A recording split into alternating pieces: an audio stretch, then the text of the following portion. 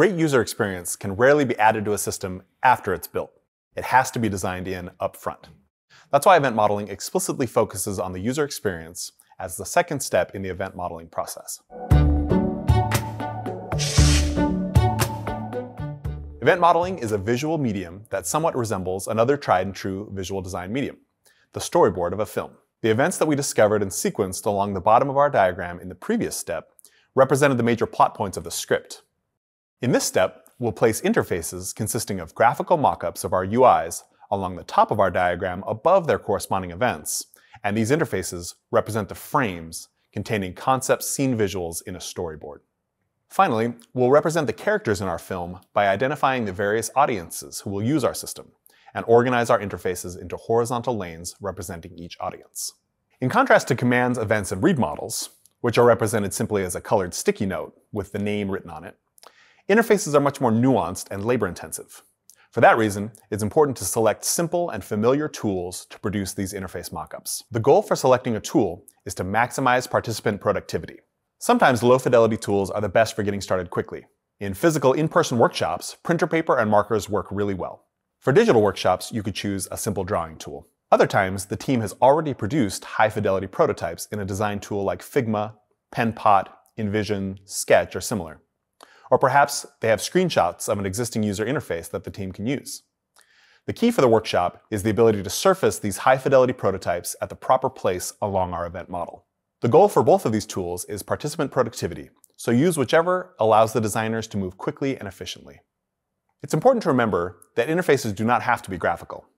An interface represents the touch point that we provide our users to interact with in order to be informed of or to change the system's state. If our users are likely to be or to build software agents, a web service API might be more appropriate than a graphical user interface.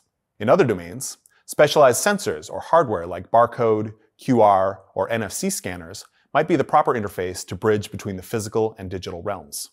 Finally, we can automate our own systems by using job-type interfaces, represented by a gear icon, that make decisions based on read model state and issue commands on behalf of some group of our users.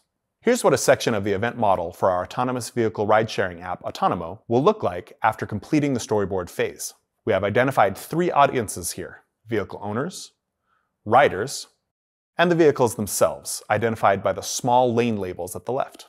We've placed high-fidelity mockups of various user interfaces in the owner and rider audience lanes, and we've included a lo-fi placeholder interface for the in-vehicle NFC reader installed in the vehicle itself.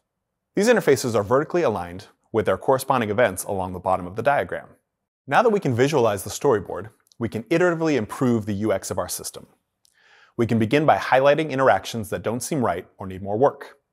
Next, we can perform some lightweight user testing on the event model itself with participants.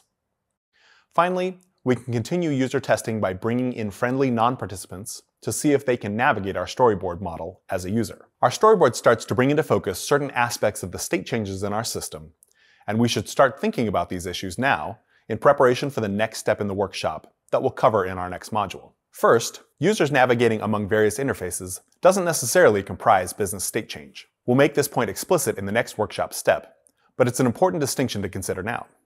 Next, we can begin to consider sources of information that populate our interfaces by asking ourselves questions like, where does this UI element get its data? And how do we populate this table? Finally, we can begin to consider the state change triggers in our system by asking ourselves questions like, what happens when the user clicks this button or submits this form?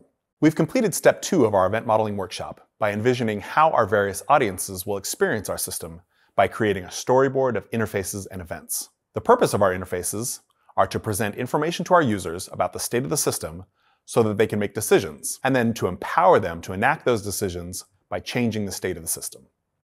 We'll look at how to model our system's ability to inform and empower our users in our next module.